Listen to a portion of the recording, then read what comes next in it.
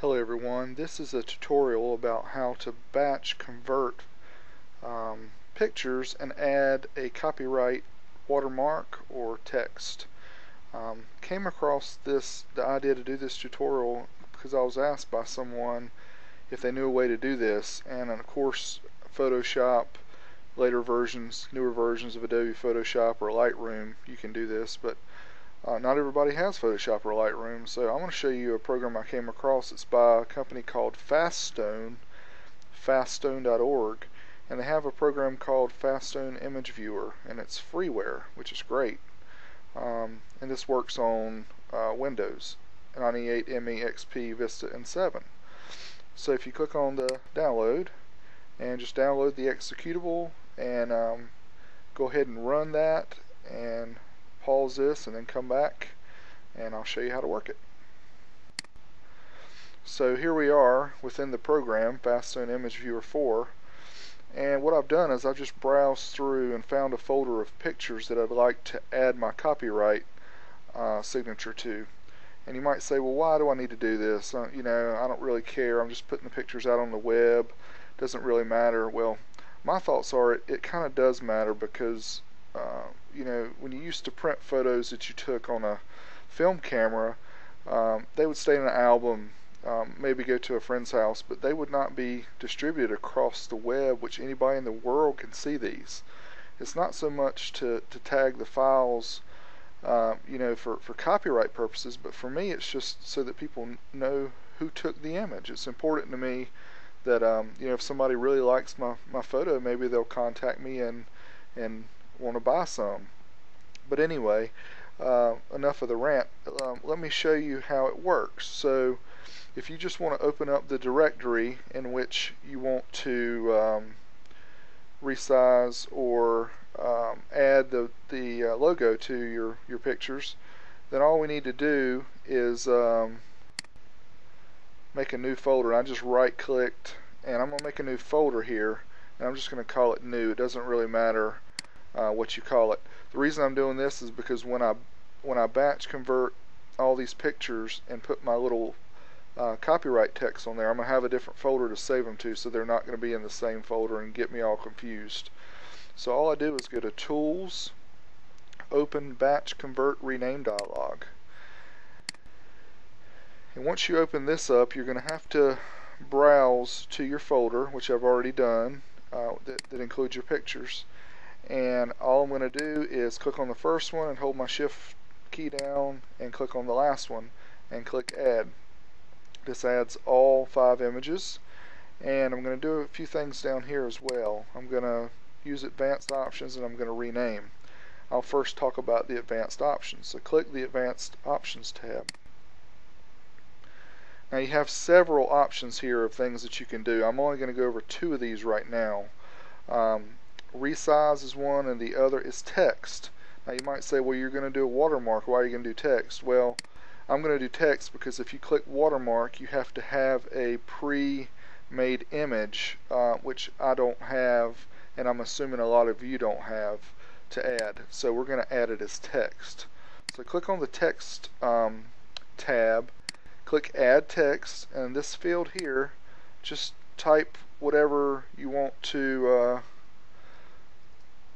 have on your image. I'll just say photos by Derek. Actually, Derek Willis, so that way people know who took it. Of course, you have the option to change your font, color, bold, italic, the size, pretty much anything. And position, some people like it in the bottom center. I prefer mine on the bottom right, but for this tutorial I'll do it in the bottom center since my text is kind of large. You can also work on the opacity, which is really neat. I like to leave mine around 50%, so that way it kind of blends into your photo and it doesn't stand out so much. And the other thing we're going to do to make these ready for the web is we're going to resize the images. So when you click on the resize tab and then check the resize box, I'm going to resize based on one side, and that's going to be the long side. So that way if it's portrait or if it's landscape, it's going to resize the longest side to whatever I tell it to, and I'm going to tell it to do 640 because that's kind of a standard image size for the web, and the filter is fine. You can just leave that. Now you can notice there's green dots here by text and resize. That means we've modified the options under those two tabs. So once you've made all the changes you want, you can go to Save Options to File, and you can name it whatever. I'm just going to name this one Custom 1 and click Save. Now what that does is it saves this as a default template file, so when you open your advanced options next time, all of your options will be saved, or there may be a time when you would like to make one for email or one for a different option. You can save it. Sorry, I'm stumbling here. But if you say one you want to do a watermark and one you want to do text, you can save each one individually, so that way you don't have to re-enter all of your information. Okay, so once we're here, we go back. What we want to do is click on the Browse for the output folder, and we want to go to that new folder that we created. And I also click the Rename tab, and to me it doesn't really matter what this ending is because I can rename it myself or whatever, so that's up to you. You can choose whichever one of those you like, and of course the other two are checked. So then all we do is click Convert,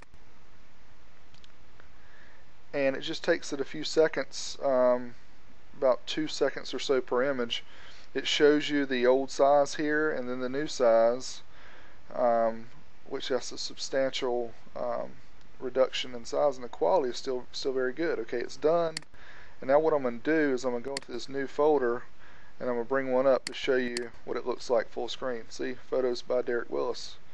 And that way you can do it to all of your pictures, and one simple process with a free program. This is a great program, and I have to say as well, I'm using the another Faststone product to actually record this, the Faststone Capture, which is kind of like a light version of Camtasia, and it's $20, and I'm on a 30-day trial right now, but I'm for surely going to buy this because it works great, and it's worth $20, and everything, pretty much everything else they have is freeware, except for the max view. But anyway, great site. I'm glad I found this. I like a great company. The product works awesome, and I hope you enjoyed my tutorial on how to batch add your copyright logo to photos. Thank you for watching.